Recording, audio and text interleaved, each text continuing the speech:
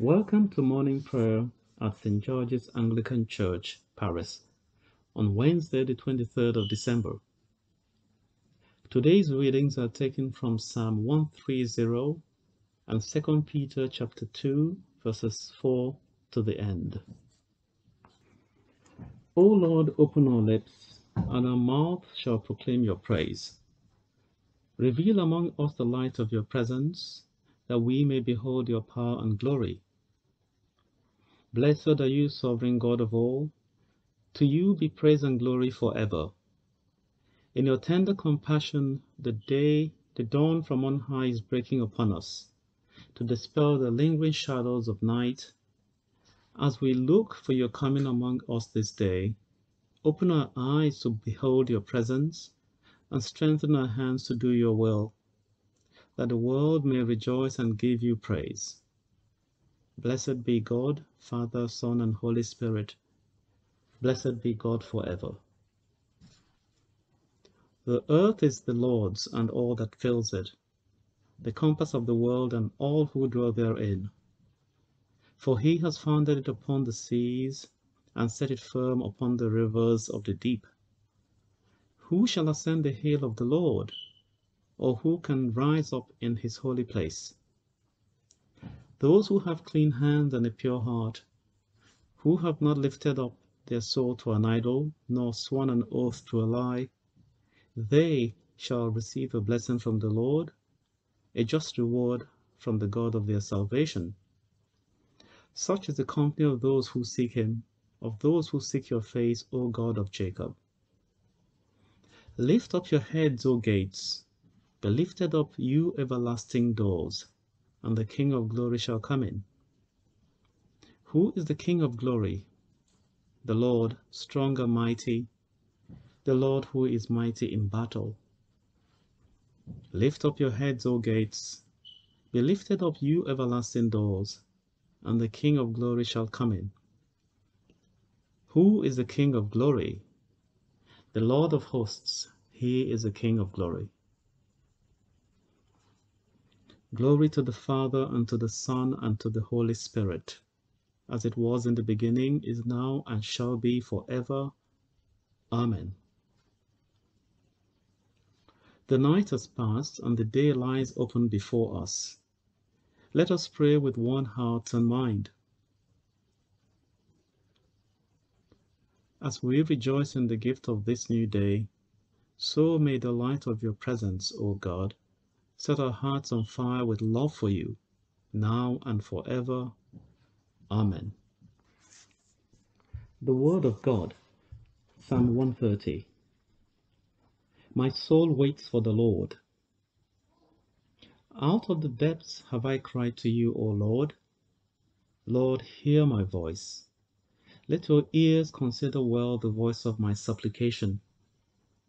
If you, Lord, were to mark what is done amiss, O Lord, who could stand? But there is forgiveness with you, so that you shall be feared. My soul waits for the Lord. I wait for the Lord, my soul waits for him. In his word is my hope. My soul waits for the Lord, more than the night watch for the morning. More than the night watch for the morning. My soul waits for the Lord. O Israel, wait for the Lord there is mercy. With him is plenteous redemption, and he shall redeem Israel from all their sins. My soul waits for the Lord. Father, we commend to your faithful love those who are crying from the depths. Help them to watch and pray through their time of darkness, in sure hope of the dawn of your forgiveness and redemption. Through Jesus Christ our Lord.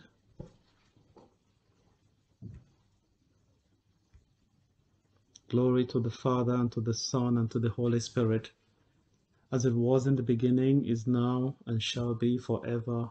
Amen. Lift up your voice with strength, O herald of good tidings.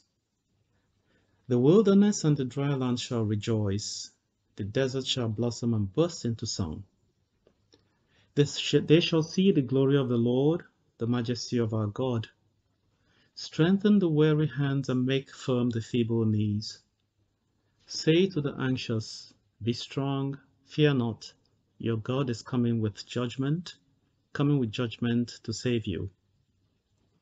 Then shall the eyes of the blind be opened, and the ears of the deaf unstopped. Then shall the lame leap like a hart, and the tongue of the dumb sing for joy. For waters shall break forth in the wilderness, and streams in the desert. The ransomed of the Lord shall return with singing, with everlasting joy upon their heads. Joy and gladness shall be theirs, and sorrow and sighing shall flee away.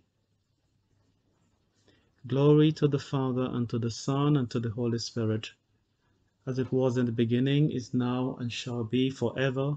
Amen. Lift up your voice with strength, O herald of good tidings. The reading from 2 Peter. For if God did not spare the angels when they sinned, but cast them into hell and committed them to chains of deepest darkness to be kept until the judgment. And if he did not spare the ancient world, even though he saved Noah, a herald of righteousness, with 7 others, when he brought a flood on a world of the ungodly, and if by turning the cities of Sodom and Gomorrah to ashes, he condemned them to extinction and made them an example of what is coming to the ungodly. And if he rescued Lot, a righteous man greatly distressed by the licentiousness of the lawless. For that righteous man, living among them day after day, was tormented in the righteous soul of their lawless deeds that he saw and heard. Then the Lord knows how to rescue the godly from trial, and to keep the unrighteous under punishment until the day of judgment, especially those who indulge their flesh in depraved lust, and who despise authority. Bold and willful, they are not afraid to slander the glorious ones, whereas angels, though greater in might and power, do not bring against them a slanderous judgment from the Lord. These people, however, are like irrational animals, mere creatures of instinct, born to be caught and killed. They slander what they do not understand, and when those creatures are destroyed, they also will be destroyed, suffering the penalty of doing wrong. They count it a pleasure to revel in the daytime. They are blots and blemishes, reveling in their dissipation while they feast with you. They have eyes full of adultery, insatiable for sin. They entice unsteady souls. They have hearts trained in greed, accursed children. They have left the straight road and have gone astray, following the road of Balaam, son of Bosor, who loved the wages of doing wrong, but was rebuked for his own transgression. A speechless donkey spoke with a human voice and restrained the prophet's madness. These are waterless springs and mists driven by a storm. For them the deepest darkness has been reserved. For they speak bombastic nonsense, and with licentious desires of the flesh they entice people who have just escaped from those who live in error. They promise them freedom, but they themselves are slaves of corruption, for people are slaves to whatever masters them. For if, after they have escaped the defilements of the world through the knowledge of our Lord Jesus Christ, they are again entangled in them and overpowered, the last state has become worse for them than the first. For it would have been better for them never to have known the way of righteousness than, after knowing it, to turn back from the holy commandment that was passed on to them. It has happened to them according to the truth proverb, the dog turns back to its own vomit, and the soul is washed only to wallow in the mud. Now it is time to awake out of sleep, for the night is far spent and the day is at hand. Now is our salvation nearer than when we first believed, for the night is far spent. Let us therefore cast off the works of darkness and put on the armor of light, for the day is at hand. Put on the Lord Jesus Christ and make no provision for the flesh, for the night is far spent and the day is at hand. Like the sun in the morning sky, the Savior of the world will dawn. Like rain upon the meadows, the Christ will come down upon us. Blessed be the Lord, the God of Israel, who has come to his people and set them free. He has raised up for us a mighty Savior, born of the house of his servant David. Through his holy prophets, God promised of old to save us from our enemies, from the hands of all that hate us, to show mercy to our ancestors, and to remember his holy covenant.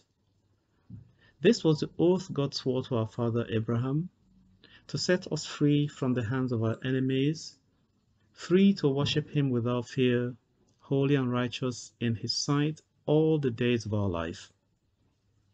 And you, child, shall be called the prophet of the Most High, for you will go before the Lord to prepare his way, to give his people knowledge of his salvation by the forgiveness of all their sins. In the tender compassion of our God, the dawn from on high shall break upon us, to shine on those who dwell in darkness and the shadow of death, and to guide our feet into the way of peace. Glory to the Father, and to the Son, and to the Holy Spirit, as it was in the beginning, is now, and shall be forever. Amen.